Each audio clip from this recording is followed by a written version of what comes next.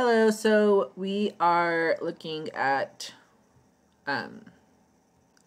this problem here, and we want to multiply, okay, because this is a multiplication operation. So typically when you multiply radicals, to bring them under the same radical, you need the same index and to be multiplying. Like we have the nth root of a times the nth root of b is the nth root of a times b. So these have the same index, but these ones have different indices, so we can't do that. So what we're going to do is we're going to first change to an exponent and then try to use exponent rules. Okay? So we know that a to the 1 over n is the nth root of a. We also know that a to the m over n is the nth root of a to the m, or the nth root of a all to the nth power. Okay, so these here, like that factor, looks very similar to this. It's a root of something raised to powers. So we're going to utilize this and change it into an exponent. Okay, so this 7th root of ab to the 6th becomes ab to the 6th, but because our index is a 7, it's going to be raised, this whole thing is going to be raised to the whatever's under the radical is going to be raised to the 1 over nth power, so 1 over 7 power. Okay? Then we multiply that by the factor, that is a to the 4th, b to the 1 over 8 power. Okay? So we got to go through and use our exponent rules. Our exponent rules have scenarios like ab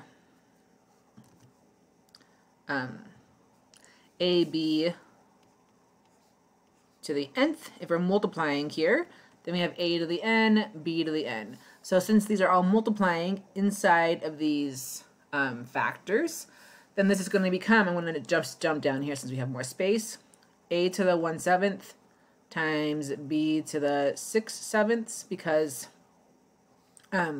we're also utilizing the rule of b to the 6th to the 1/7. You're going to go through and multiply these exponents, so you're going to have b to the 6/7. This is doing the a to the n all to the m. You multiply your exponents. Okay? So then, we also have, doing the same thing over here, a to the 4th divided by 8. It's going to be a to the 4th to the 1/8 power, so you multiply the exponents and you get 4/8 times b to the 1 over 8.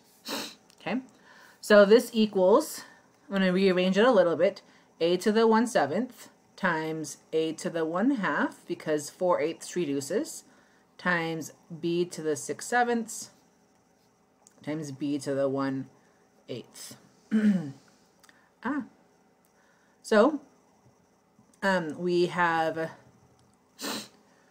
this other exponent rule. Sorry about that, switching.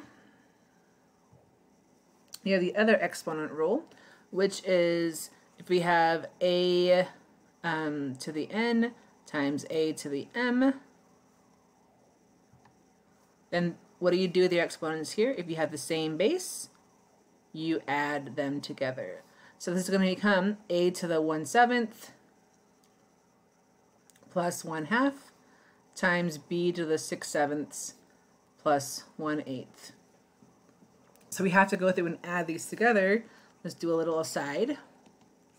So 1/7 plus 1/2 is going to be 7/14 plus,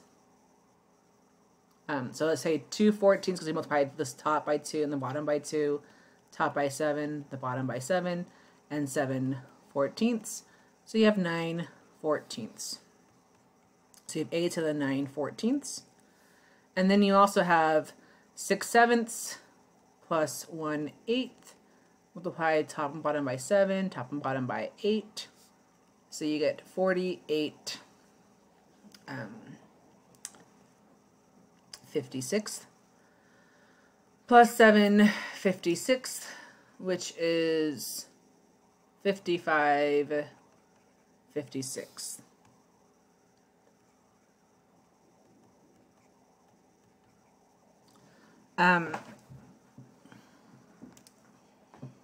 We're going to need to eventually have to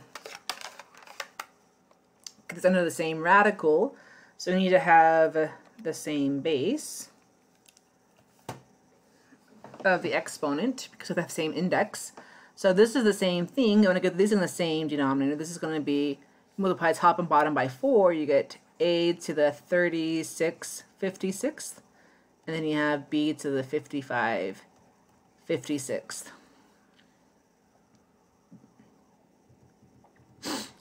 So you can, this 6 shouldn't be there. Okay, so now we have this, and we have a to the 36th times b to the 55th, all raised to the 1 over 56 power, because these, we're basically doing this rule, but in reverse. Okay, so now that we have something raised over our exponent rule to the 1/nth power, in this case 1/56 power, you can make this into a 56th root